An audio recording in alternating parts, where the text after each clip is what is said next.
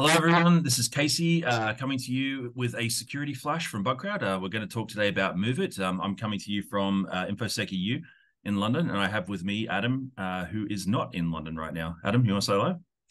Hey, currently on the other side of the world, so lots of fun. Yeah, we lined this one up perfectly. We're almost, you could drill a hole straight through the planet, and I'd probably pop out next door. But yeah, we're here talking about MOVEit today. So the MOVEit vulnerabilities and the exploitation around MOVEit has definitely been talk of this particular conference. It's been one of those kind of internet trash fires where you've got meetings and all of a sudden people have to disappear because there's stuff that they have to go off and deal with at a rapid rate. That's been happening more than usual at this event, and that's a thing that happens sometimes. I think it's indicative of the fact that there's a pretty kind of large event taking place on the internet, which is something that people have been talking about now for a week or more. But we wanted to get together and just talk through the vulnerabilities that exist and some of the analysis that Adam and the team have done on this particular issue. So Adam, take it away. So what we're looking at is, first off, MOVEit's a very popular piece of software.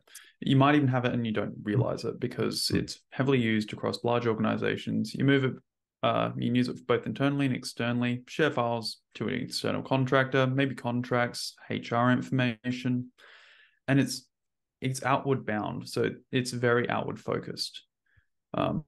You install it on your own system, so you self-host it usually within an org. So if you've got an older, more mature organization, they're going to hold it for a longer period of time as well. The big part about it is it's usually external facing and has a lot of sensitive information. So what's happened is back in May of 2023, people started spotting these little exploitations of the app, small SQL injection vulnerabilities, which are not so small. They're pretty bad when you get those. But it was kind of like sporadic detection of attacks. Yeah, there was some small organizations doing IR. Probably a couple of flags popped up in a blue team's office and went, "Oh God." Okay, cool. Yep. So a CVE was released. That's CVE 2023-34363, and the number is a CPSS 9.8, which anything above a 9 terrifies the heck out of me. Yeah. And it basically said that everything is vulnerable, everything's on fire. The fire's on fire.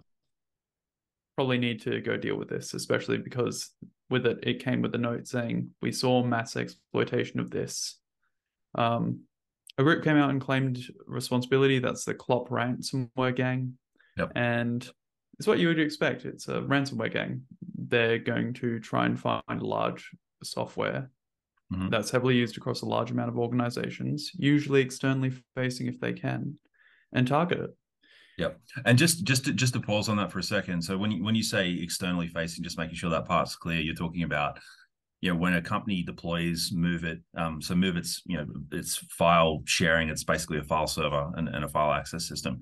If you deploy that as an organization, generally you're deploying it facing the public internet. So it's not restricted to your internal network. You don't have firewalls in front of it, that kind of stuff. It's just out there on the internet, right? Yeah, you usually have it outward facing because maybe you want to share files with another company and you don't want to send it via email. Yep, file access. Yeah, cool. Go on. And as we've seen in the past, obviously ransomware gangs love this sort of stuff. They dream of finding this sort of little nugget in the dust.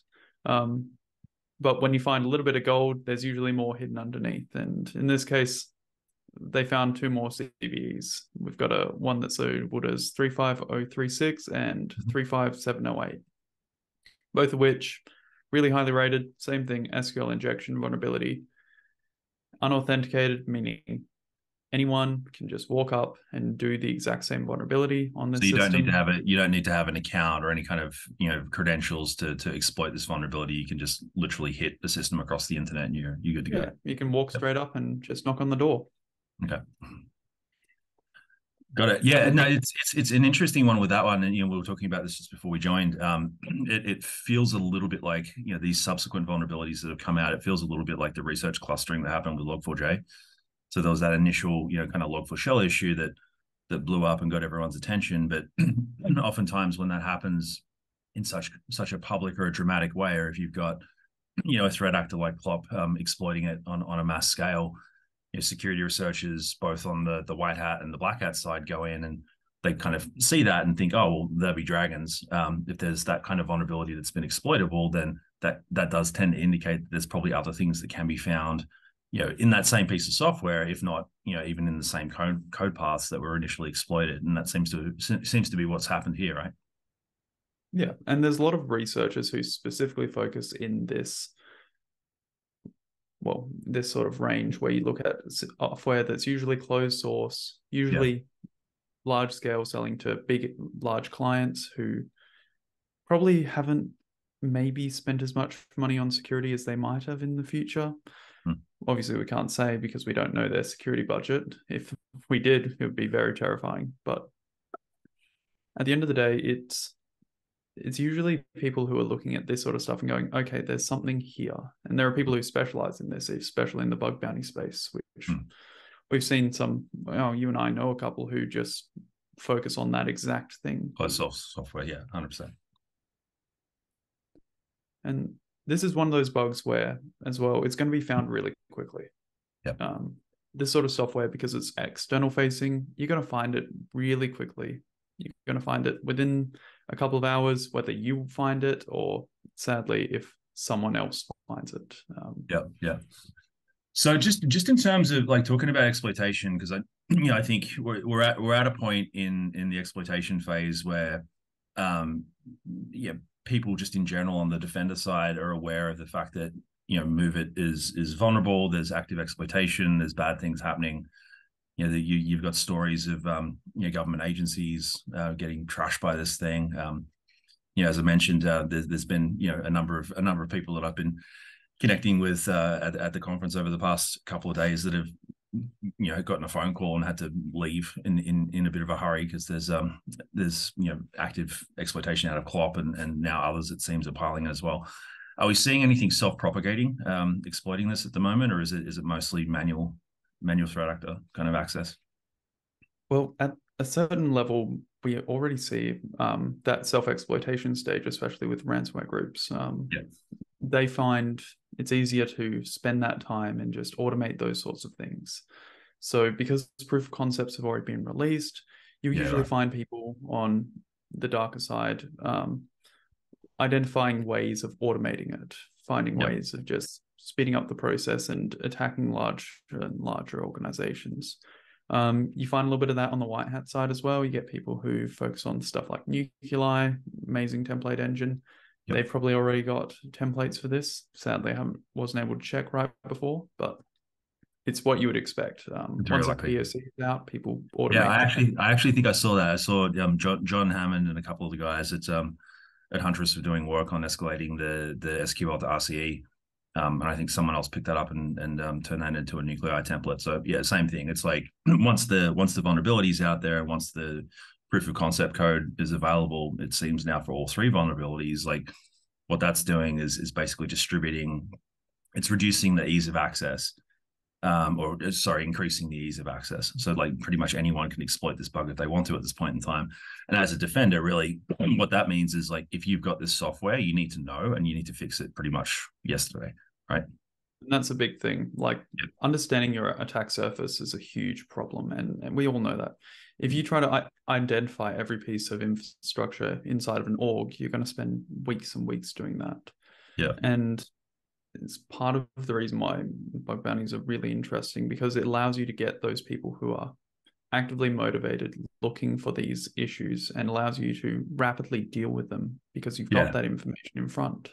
So one of the things that you were saying, because you've done work in enterprise IT environments in past lives, and one of the things that we were talking about before is that this is the kind of software that can be someone in the HR team suddenly decides it's a good idea to use MOVEit. They put it on their credit card, and all of a sudden you've got half the organization's like HR process hanging off this software that might not necessarily be in the asset registry or the CMDB on the IT or the security team.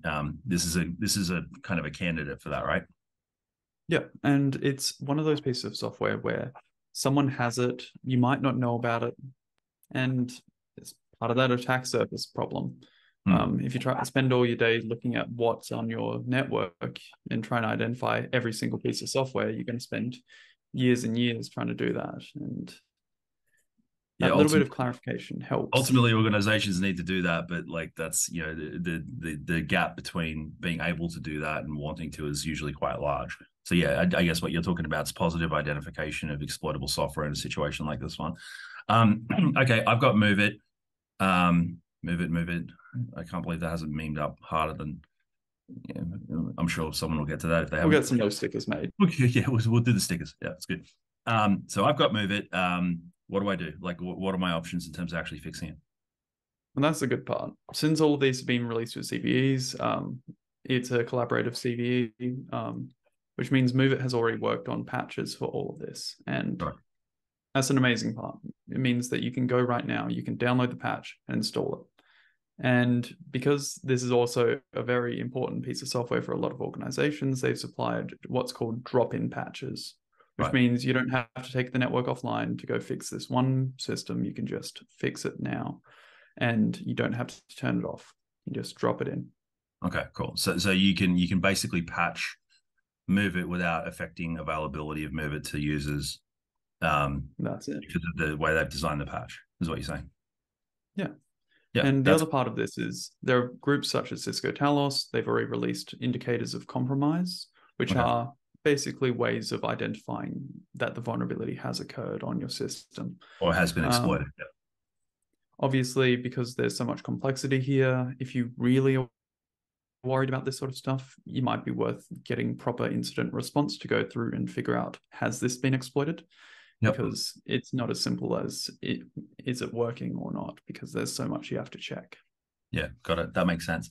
From a bug crowd standpoint, again, as a defender, I guess, for companies that are running PTAS with us, for companies that are running bug bounty programs, I mean, this sort of thing can fall out through a vulnerability disclosure program if folks are looking for it. But I would think, in a similar kind of vein to Log4j, if there's any kind of incentivized program or, one where you're actually engaging people to go up and look for this type of stuff, directing them towards this particular piece of software and saying, hey, here's a higher reward. We suspect that we might have MOVEit in our environment.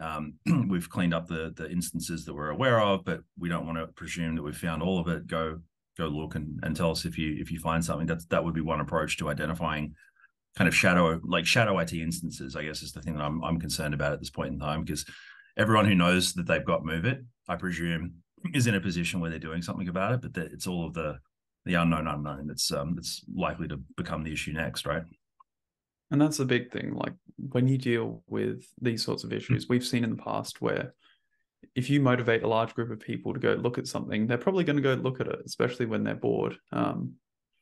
And incentivizing people is the next best option. If you incentivize people and say, hey, why don't you come have a look at this? And if you find something, well, it's a good way of getting people to do these sorts of things. And it's a really good way of getting people to identify not just what you expect to find, but looking out those little niche cases. They're looking for small ways. Maybe they find it has been not put under the primary domain, but it's put under some third-party domain that you had from 20 years ago. Yeah, for sure. All right, cool. We're hitting on time, so we'll wrap up at this. I guess before I close it, and thank you for the analysis, Adam. Like I know I kind of came in hot and said, all right, tell us everything you guys know at this point in time about MOVEit and how we've seen it exploited. So I appreciate you unpacking some of that for us. I think from a bug crowd standpoint, one thing to call out for our customers and for folks that are listening to this, vulnerability disclosure programs, I do think that's something that everyone should be considering.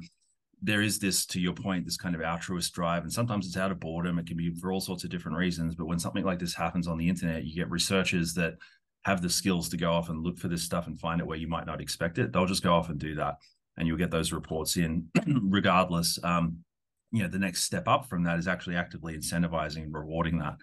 And this is actually something that we did for Log4j post kind of that whole trash fire, working with organizations just looking for instances of Log4j because they had that problem that I was mentioning before. It's such a common piece of software that really, trying to identify it everywhere it possibly exists so that it can be fixed is actually quite a difficult problem in and of itself. So that's something that we could also do for MOVEit. Anyone who wants to reach out and engage us and get some help with that, feel free to do that, and we'll get things underway. And yeah, I guess the good news and landing on this part is that it is patchable. It's there's software that's been released to actually fix the vulnerability. It's been designed in such a way that you can actually apply that patch without dropping the system, affecting availability of the system to the users. So you don't have to wait for change windows in the same way that you would if you had to bounce the system itself. So there's really no reason not to go off and fix this at a high level. So that's the upside. So yeah, I appreciate your time, Adam, and yeah, we'll wrap it there. Thank you for joining us on today's Security Flash. Cheers.